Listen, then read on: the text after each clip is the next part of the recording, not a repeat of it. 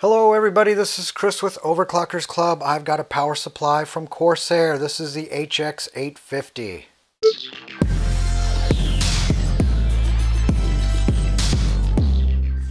The very first power supply I bought was this one right here, this TX750M. I bought this about 10 years ago and I'm still using it. It is still running today. No problems, no issues. It has never let me down.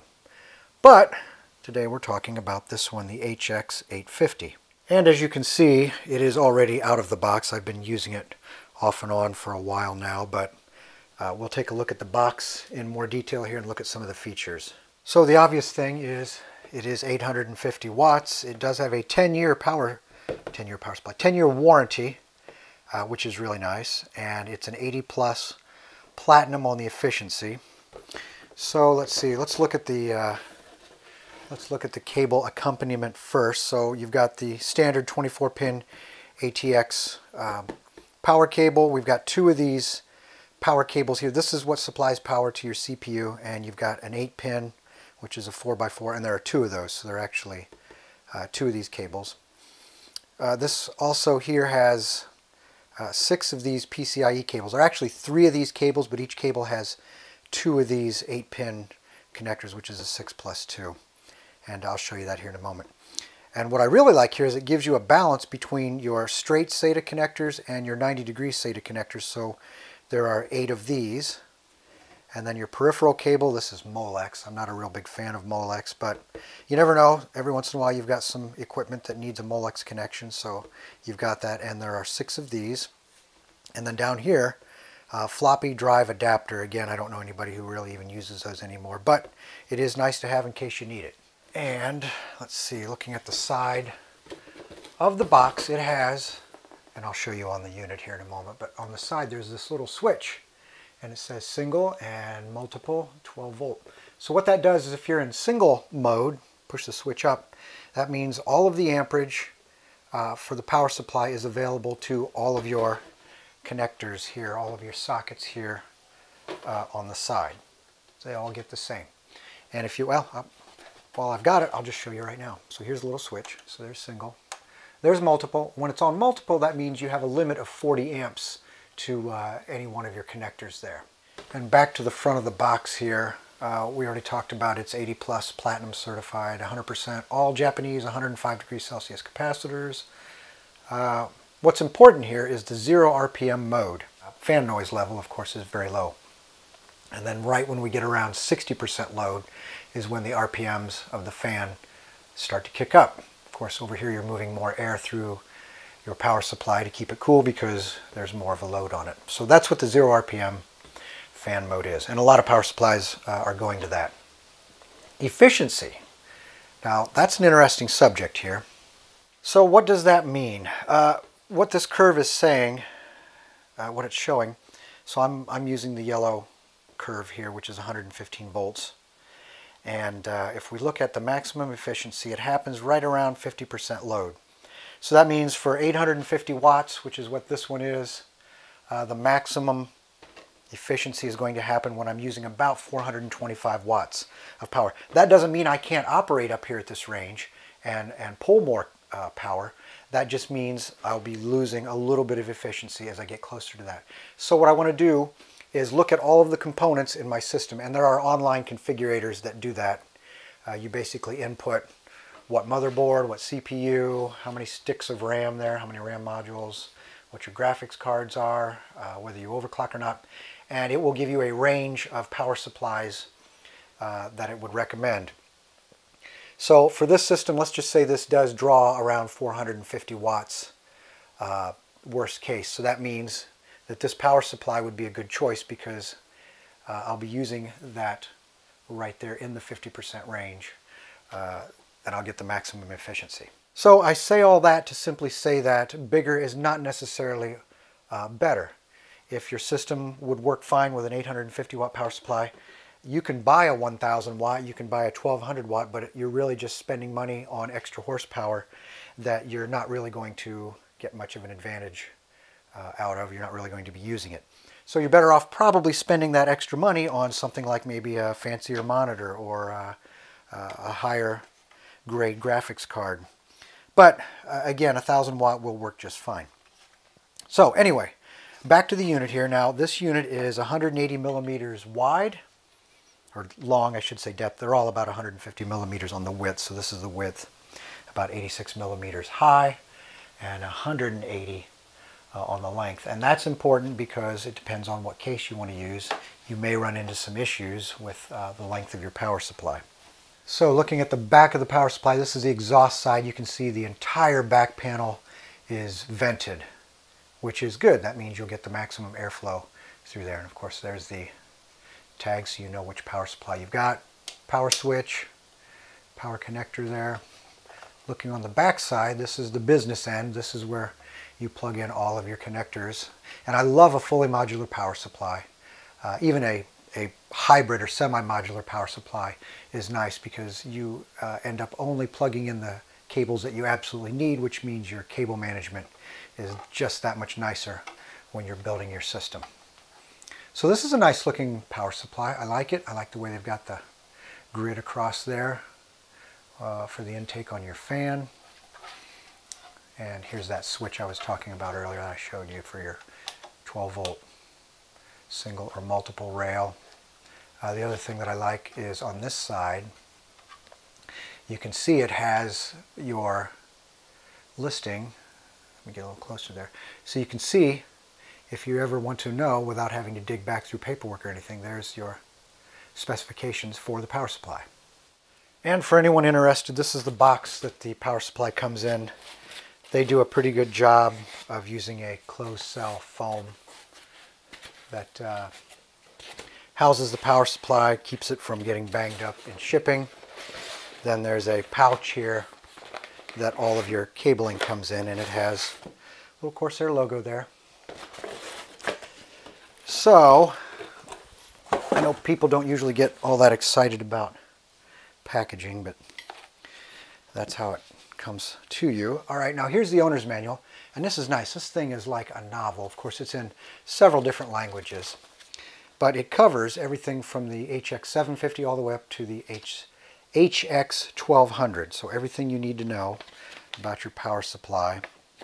The cable accompaniment. So here's the HX850, which is what I have, and again, it shows you all of your cables, your efficiency, basically all the stuff that was on the back of the box. There's your specifications. So like on your 12 volt rail, you've got available up to 70.8 amps.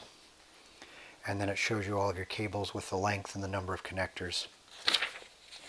And the rest of this stuff here, a lot of it is just the same stuff in different languages.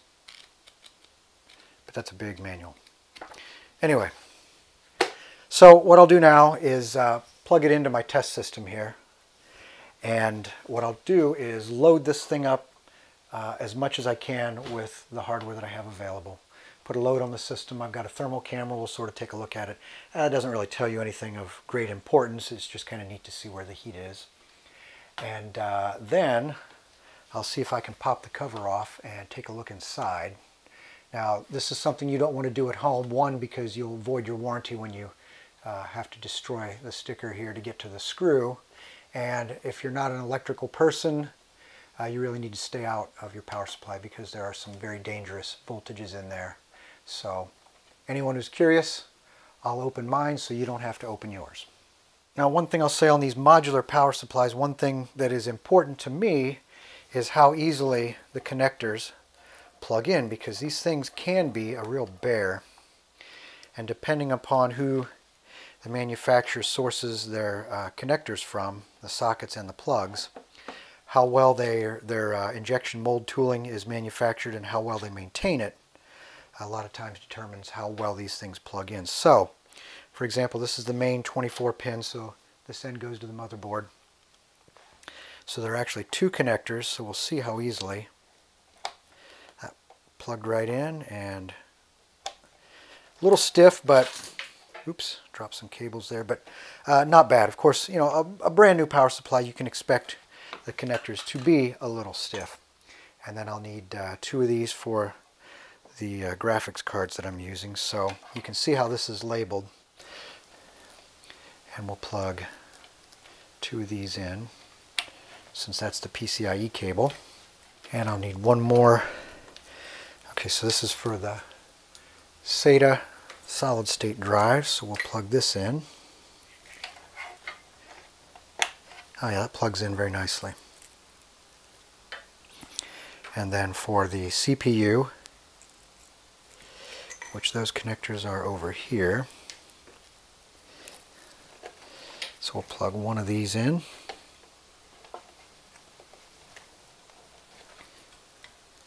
I got that right? Oh, there I am, not paying attention, trying to plug the wrong end in. There we go. And of course that end goes to the motherboard, and this end goes to the power supply.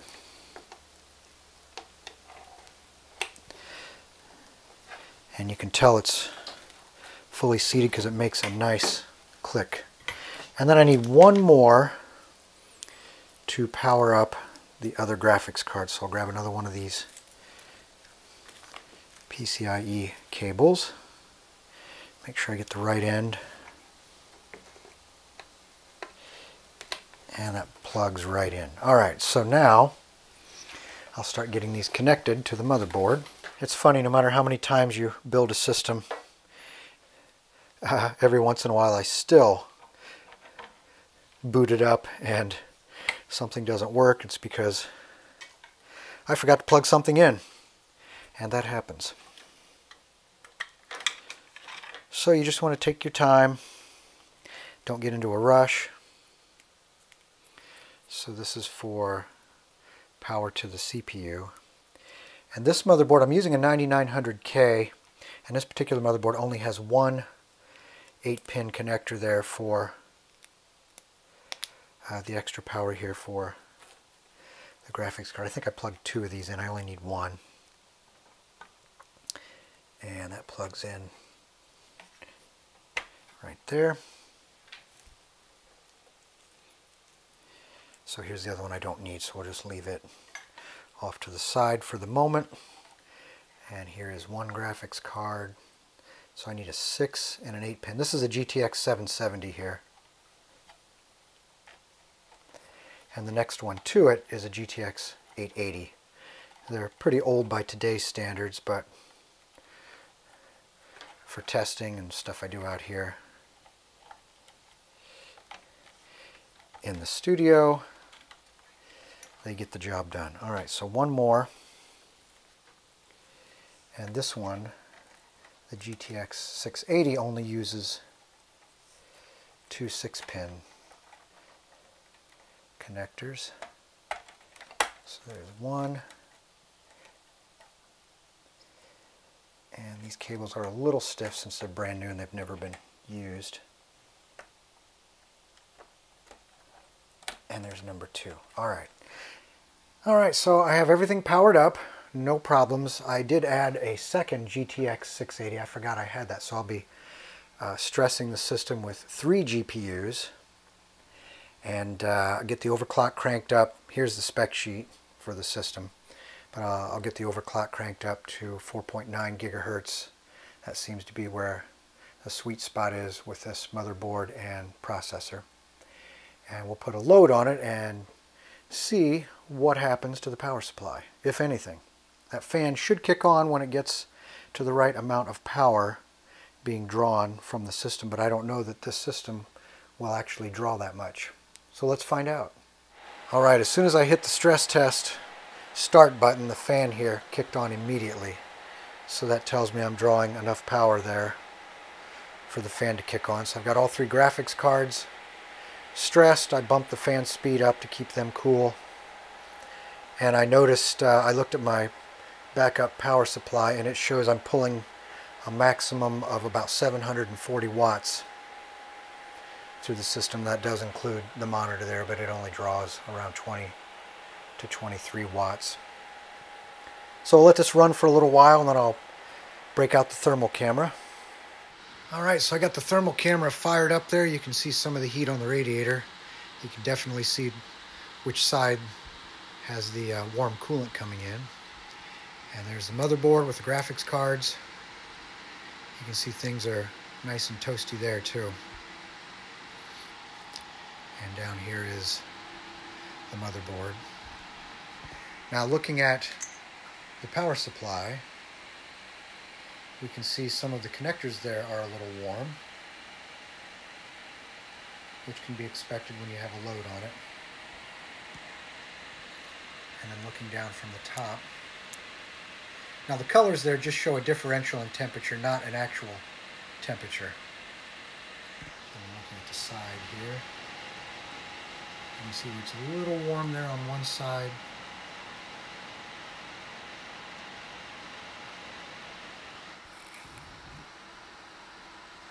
And then we'll come around on the other side here. And there's the back of the power supply, the exhaust side. And we can sort of see through the back mesh panel there. There's some warmth on some of the components, which of course is to be expected.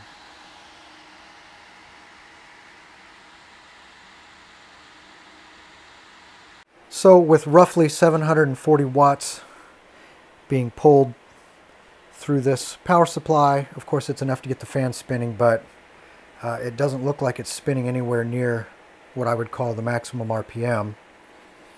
And as far as fan noise goes, I mean, I have to put my head right down against the fan here, and yeah, I can hear it pulling some air in, but it's not loud at all, especially if you get this thing inside of a case.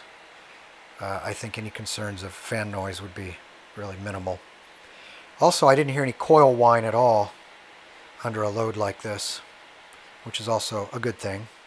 And another thing I'll point out, after the system cooled off, of course the fan speed cut down to 0 there, so it's back into the 0 RPM mode. So now I have everything powered down, and I got the lid off, and there's the fan that it uses, an NR135P, and from what I can find out, the rating for RPMs maximum is about 1200. And looking inside, those are all of the components, and again, do not open this on your own. Things like capacitors over here, they can store very high charge, very high voltage for a very long period of time, even after the power supply is shut off and unplugged.